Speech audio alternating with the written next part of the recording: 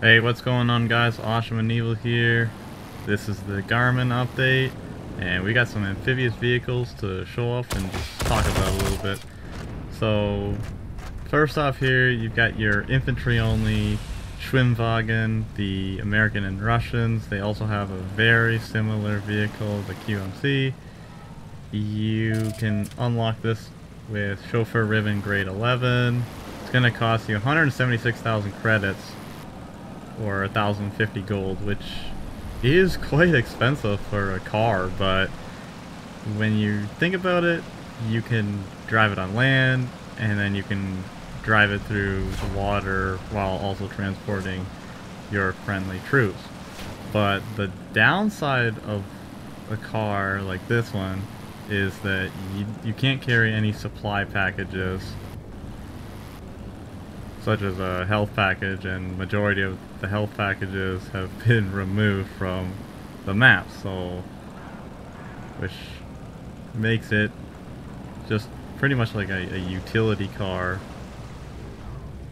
And they've added in a whole bunch of just water bridges too, but you can still make quite some good use out of these new amphibious vehicles,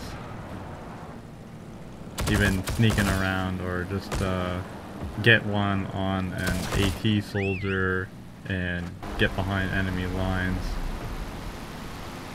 But they do move at a decent rate through the water. They can back up, but it's basically nothing. Just make sure you don't bump into too many obstacles, and hopefully you don't get spotted either, because it is quite easy to pick you out of your car. And for the Americans exclusively, there is also the Weasel, which can hold 2 crates, but early tests haven't been too great with the Weasel. It seems like it can go through the water, but it sinks way too easily. So I believe they are fixing some of those things about the Weasel. And lastly here, the Russian T38 bullet tank. Now this is a pretty cool addition, since right now it's the only tank. So you got a gun platform in the water, and you can just sneak around, be like a shark, flank your enemies with it. So it's pretty cool that the Russians are getting some much needed love. Alright, Evil, so what's your take on these amphibious vehicles?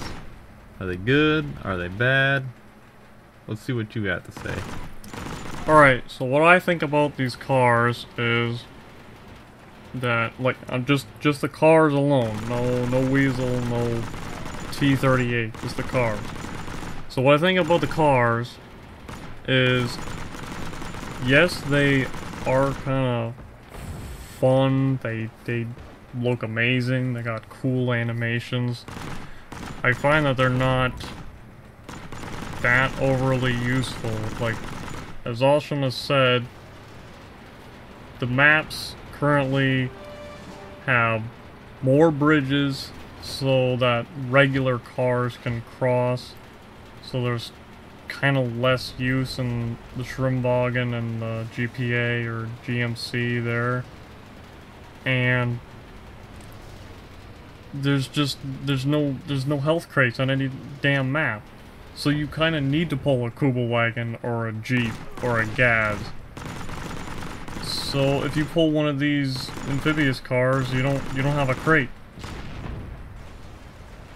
And on top of that, they're expensive as hell. So you're paying a lot. You're paying a lot for a car that is basically only going to be like a non-conventional attack tactic. So my recommendation is, you use your regular you know, land car, your Kubel, your Jeep, your Gaz, until you find that, you know, things are tricky. You can't, you know, use a head-on attack.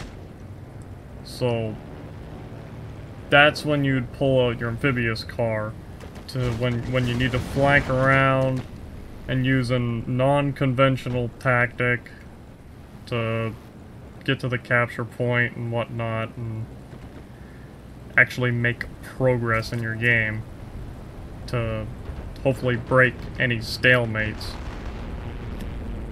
So yeah, those are the amphibious vehicles. Who knows, maybe they'll make some changes in the future, lower some prices. Who knows what happens. As of right now, it's just a little bit of a grind, but it is a dual purpose vehicle, so I can understand it. So thanks for watching. Let us know what you think of the update and these new vehicles, and we'll see you on some more Garman updates coming up. So see you then.